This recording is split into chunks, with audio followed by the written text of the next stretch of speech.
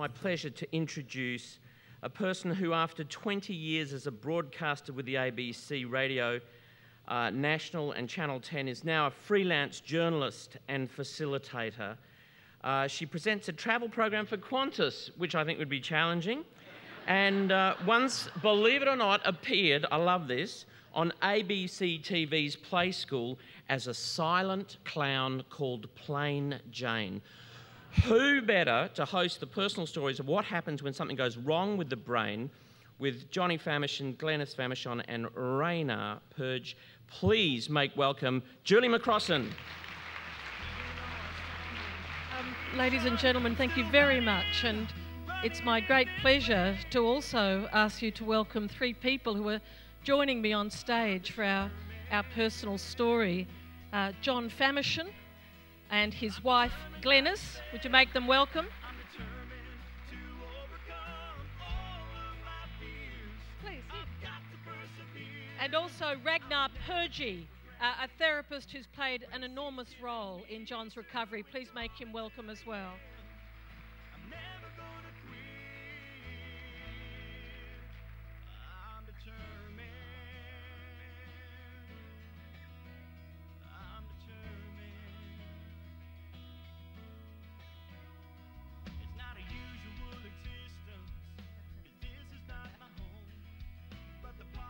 Ladies and gentlemen, I ask you again to make us welcome. Thank you.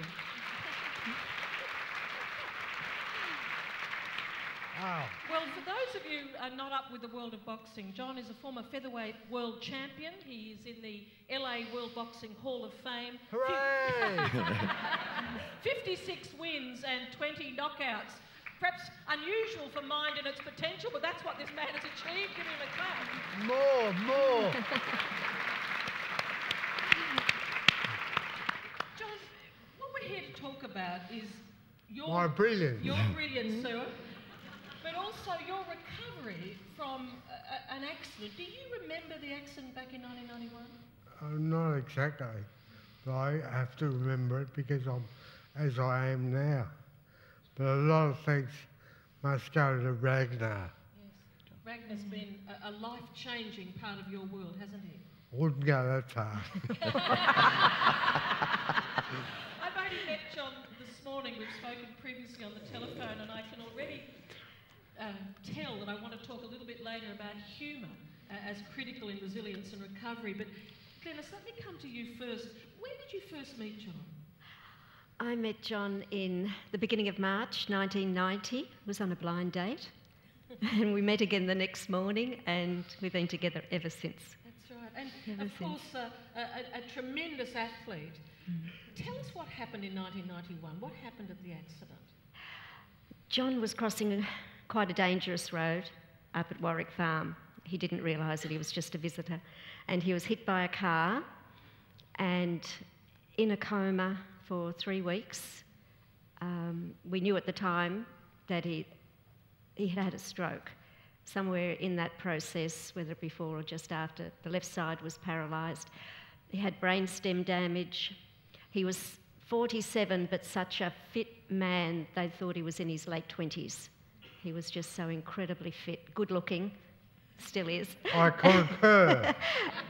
And it took us a day to find out where he was, because he was listed as John Doe, didn't have any identification on him as John Doe, and with the injuries that he had, he wasn't recognisable at that stage, but just so fit. But when we did find him, and then he was unconscious and hooked when we got to the hospital, hooked up to every machine you could think of, then he finally came out of it and left with very, very serious injuries, particularly the brainstem damage, dislocated shoulder, all sorts of things. I mean, essentially, John was unable to walk or talk. That's right. That's right. I'm keen, obviously, in the time that we have, to focus on Ragnar's role. But before we do that, we have a room here of diverse health professionals and others. And John did spend over a year in a number of rehabilitation centres, and you believe they made a contribution. What contribution did they make, and where was John up to just before he met Ragnar? They certainly made a big contribution, but it just brought John to a certain stage. He went through Bethesda, Royal Talbot, Hampton Rehabilitation, and from then on we had to do it ourselves privately. But John couldn't walk, couldn't talk, couldn't feed himself, couldn't do anything. And they brought him back to a certain state of being able to walk. If he went out to the hospital once and he was walking at Royal Talbot holding onto a wire fence, he had to be completely supported and learn everything again. But then when we were released from Hampton Rehabilitation, John was in a wheelchair, his chin on his chest, his voice was a whisper. I thought, how is his neck muscles ever going to hold his head up again? And we were told that this is how your situation is, you have to adapt to this. We both came out crying and said, we can't be like this. And John said, I've got to walk again. But we didn't know where to go. And this went on for quite some time until Ragnar came into our life through a mutual friend and got in touch with us and spoke about helping John, came over and spoke with John for 3 hours one Saturday afternoon, and John afterwards said, that was the best time I've had. And I relayed that onto Ragnar, and he was thrilled as well. Can I ask you, John, do you recall that first meeting with Ragnar, the first time you met him? Fortunately, no. Unfortunately. Because I know that you feel the first thing you noticed about this man on the end of the row is the amount of time he gave John. Yes, yes. I'm very grateful for that. Why? Why are you grateful for that? For his patience. The time he spent doing the things he did to me. What are the things he did that you think made the big difference? So you walked on here today and indeed walked when you married this woman I'm sitting beside. You were determined to walk again before you married, and you did. Best part was getting married to my woman. And we're going, all right? Oh, yeah, great. He's in the good books. You may laugh. It's true. Someone who really loves you and sticks by you, that's good for recovery, isn't it? I'll say. Don't have to make a big thing about it. Everyone knows that. I suppose that's true. Ragnar, tell us about meeting John. Why did you spend 3 hours and you were immediately drawn to this man, weren't you? Well, mate, attractive. You are attractive. No, it's true in relation to that. I think it was not just me, but all of Australia is drawn to John as a result of what he's achieved and what occurred to him. And the meeting that I had with a colleague, a friend of ours, a mutual friend in the streets of Melbourne, our conversation was about John. And I met then Glenys and John through a phone call, and they were very supportive of what I was talking about. And you know, here's a person with a strange name, Ragnar Purje, that rings, and yet she was very supportive. And then from that first conversation that I had with John that went for 3 hours, I found this profound intellect. I mean, he was talking very slowly. His body was, as Glenys said, his chin was on his chest. His body was in a very poor state. But this immense intellect was coming through. So I wasn't a galah. That's exactly right, John. Right, look, you're touching me. See? and this was coming through from our initial meeting, and I said to Glenys, I said, John's got this immense intellect and powerful wit, and in the 3 hours I was exhausted from laughing, and then the process started, and I spoke with John. I said, I've got this idea, and the only thing they said was, look, as long as you don't cause have any problems, go ahead. And the first thing I did was, when I started the process, which I now call an army, was simply to hold John's hand, his left hand, and just move it. And we were just talking and conversing, because my idea was, well, how do you get to the brain? How do you make brain changes? Well, there's only one way, through movement. And with my background in physical education, the sports sciences and psychology, and karate's played a big role in that as well. Well, start stimulating the neurological processes. And then I wasn't interested in what John couldn't do at all. I was only remember that. only in what he could do. So as I was manipulating his arm, it's more powerful for him to move his body than for me to move it. As I'm listening, what I'm trying to do, and I guess what I'm encouraging you to do, is to think, what are the lessons from this one man's story or one couple's story? Wonderful man. One wonderful man's story that may be applicable to the work that others in this room do. And what I'm already hearing is that focus on what John could do. Why is that the critical beginning? Well, it's obvious. I think it's self-evident for me that it's self-evident what the body can't do. So let's not worry about that. Let's worry about what we can do. And my theory is based on the view that the brain and the theories are now much more self-evident in the research, that the brain has the potential to heal itself, and the recovery neurologically will take over from parts that were damaged. So let's work on what we can do, because we can move that forward. Ragnar, the danger of this kind of presentation, the one story in the midst of a conference that is so evidence-based, is that it can bring hope that may not be able to be fulfilled, or false expectations. But I understand that part of your philosophy is that there are no guarantees and no promises when you begin. Is that right? That's the first thing I said to both John and Glenys. No promises, no guarantees, but I've got these ideas and let's work with them and see what's happening. And every week there was a change in John's behaviour. Every week something was occurring that was quite astounding. Glenys, describe what you just saw happening. What were the key things they were doing together? Ragnar had John doing multiple things, which was really stimulating him. And from the very first afternoon, I saw John improve.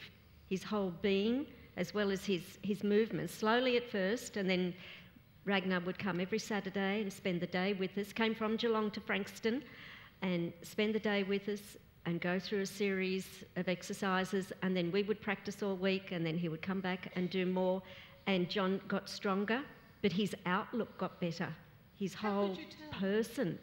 He became calmer, his head got stronger, he's holding up his head because I didn't think that was ever going to happen. His voice got better as time went on. We were learning how to use his voice. And he just got stronger and stronger. To just one example of what a bad stage we were in, the first time I was drying John's feet, he was having a shower, he'd had a shower, sorry. I was drying his feet and he put his watch on. Now John was doing two things at once. That had never happened before. And I was crying, I was so ecstatic, I rang Ragnar. That just had never happened since the accident. Actually lifting your foot and putting a watch on. That's how, you know, what a bad stage we were at. And it just got better and better from there until John was just walking with the cane. Actually, one of the great things was John riding, we have a stationary bike, and John riding his stationary bike and Ragnar shadowboxing with him. And we never thought that was going to be possible. I missed. And he had My John... right cross missed. You're lucky. I am lucky. I agree. I was about to say, you're a brave man. I should let you know that this book, The Method, is available outside, and it shows the extraordinary career of John as a boxer. So to shadowbox is certainly a brave act to engage in. I mean, tell us about this. I think you call it the multimodal approach. Why is doing multiple different things at the same time important? Yes. I call it the intensive multimodal. I thought I was punchy. That's the last thing I've ever thought of John. No. Intensive. Go on then. I will, John. This is what goes on all the time. John and I sparring all the time. And I call it intensive multimodal enrichment and stimulation. So the more the body's able to do, the more multiple tasks it does. I take the view that there's greater neurological potential. Excuse me, and I would actually take John to the point where he was doing so many different activities at the same time, there was actually an emotional frustration occurring. and I would monitor that carefully, and then reduce the multiple tasks, and then increase them again with a view to, again, stretching the mind, you might say, or stretching the brain, and increasing the physical fitness, and then reducing it again, because I took the view that to the greater edge that John went to, the greater neurological potential there was. And I believe, in my view, that in terms of what John has achieved, that it has become self-evident that was occurring. Otherwise, the changes wouldn't be occurring if it wasn't the neurological changes.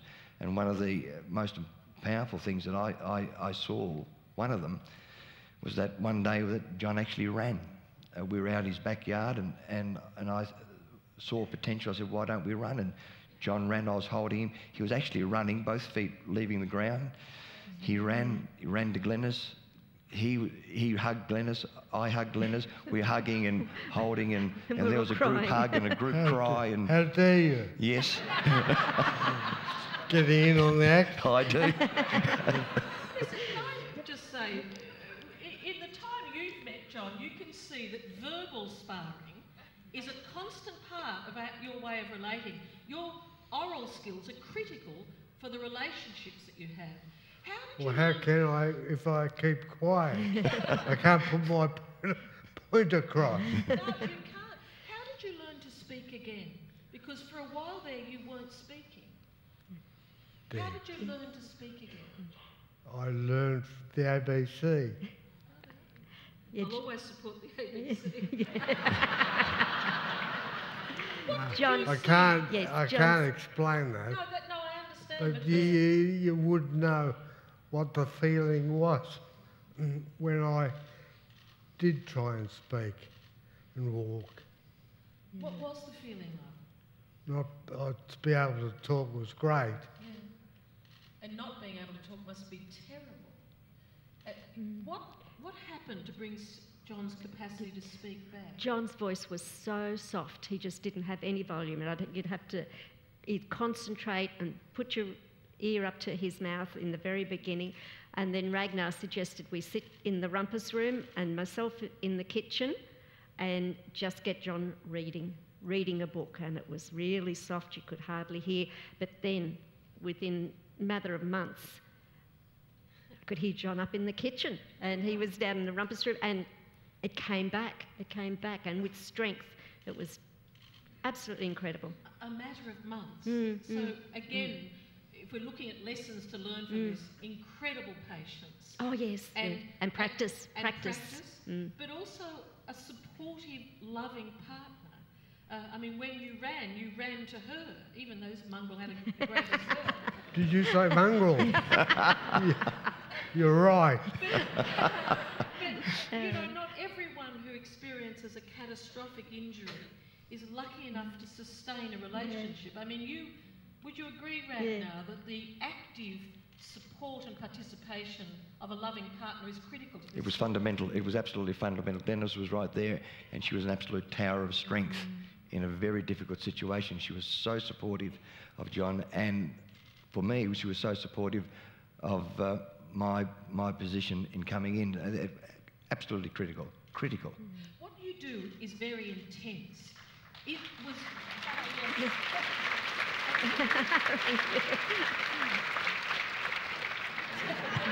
I haven't spoken yet. What Ragnar did with you, John, was incredibly intense over a long time. Do you think your experience training as a boxer helped you to cope with that intensity? You had to. The beauty about the fight game is that you know what you're going to do, you're told what you're going to do, your mind gets prepared, and then that's it. I was trained for that too, not knowing that it was going to happen. So in a way, just as you previously had Ambrose Palmer as a trainer, you now had Ragnar. It was a similar relationship, wasn't it? Sort of.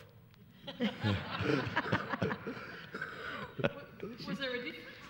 A huge difference. And what was You're getting personal now. How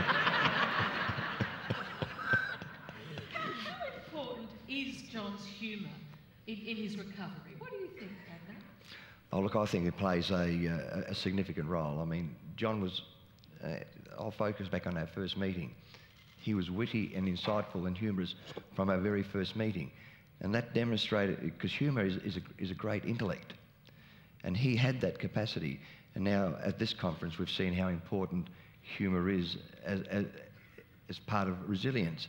But that wasn't something that I thought about or that John thought about when we started in 1993. But the fact of the matter is humour has got a role in resilience.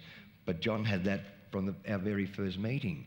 And as I said, in that first meeting, he could barely talk, but this humour was coming through, and he had me in stitches at the time, and that's continued ever since. He's had me in stitches.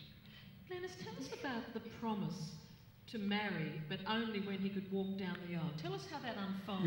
You're getting personal. Yes, John said he was actually on Bert Newton's show, and it was absolutely hilarious. I was at work, and John had gone in with another a carer, and Bert had mentioned about getting married, and then John just sparks up and said that he's not going to marry until he can actually walk down the aisle. So Ragnar got him busy, got him practicing and walking. He wanted to walk without the cane. That was his main thing, without the cane. So we did. We set a date, and John's mum came out from France, so it was like a year in advance. And Antoinette came from France, and it was an absolutely wonderful day, and such a happy day. It was, everybody was just so happy for us that we, after all we'd been through, and John had been through, we got to such a lovely time in our lives, and John had actually done what he wanted to do, and that was walk down the aisle without the cane. Did that help you stick to the tough regime, that hope of walking down the aisle? Was that an important goal in recovery? Well, sticking with Ragnar Yeah. has nothing to do with it. Has nothing to do with it. I was looking forward to marrying my bride. What's your name again? Oh, Glenys. It was a big moment for me to marry Glenys. I'm involved with some fitness activities, and I get told again and again, Julie, you must have a great, big, hairy, audacious goal. That is a direct quote. And I'm just wondering, in your vision of recovery, Ragnar, You still got it. Is there a need for a big specific goal, or is it just an incremental step-by-step, not knowing where you're going? I took the view. Who are you asking that to? You want to go first? I was asking Ragnar. But... I'll ask him. Okay. I clam him up for a while. I took the view in relation to the situation at hand to just look at what was possible and just view every session for what was occurring and what was coming next. I didn't have any hopes in terms of false hopes, but the hope was always there that something greater could occur, but I was always looking for the small increment potential and actualities occurring. And that is still my goal. Even last night after dinner, John and I were walking to the lift, and I introduced a bit of a movement pattern for him just there, because I took, even if we just did it for 5 seconds, 10 seconds, there's potential there for that 10 seconds to one day become 10 minutes and move beyond. So the recovery is ongoing, because that was my final question, really, is what are you doing to continue to recover? Yes, John, exercise is very big in our lives. John has a stationary bike, he rides that, he has a step machine. This goes on 2 or 3 times a day and half an hour at a time. John does hydrotherapy 4 days a week. 4 days a week, and then... I've got to go. I've got to ride his bike. and he does Ragnar's exercises. There's a certain group of exercises that we keep doing, and John's carer helps him do those every day. What lesson should should these people take away from this story? What are we saying to these people? What's your main message? Listen. Yes, listen. Yes. Because he did listen to you, didn't he? Or him. Yeah, he did. He spent 3 hours listening to you when you couldn't lift your head and your voice was a whisper. I don't know that that's that common. Would you agree, ladies and gentlemen? That degree of time can be hard. Yeah, yeah. What would be your lesson, Glenys? You never give up. You never give up. Always be positive. Don't let bad thoughts crowd your mind or anything like that. Be positive. Always, keep thinking that things are going to get better. They will if you keep working at it. And back in those days when we first met Ragnar, it was hard to know where we were going to be because it was really dark, bad days. But then with Ragnar's help, our whole world changed. And I don't think I know we wouldn't be in this situation where that we can actually go out without Ragnar. I saw it from the beginning, from where we were to where we are now, and it's absolutely mind-blowing. The state John was in to what he can do and it's all Ragnar's exercises, his therapies, and bringing that all together was wonderful. And that's the best thing I think that's happened, is meeting Ragnar since John had the accident. Look, Ragnar has a little book outside that sums up his philosophy, but one last word from you, sir, your message from this story.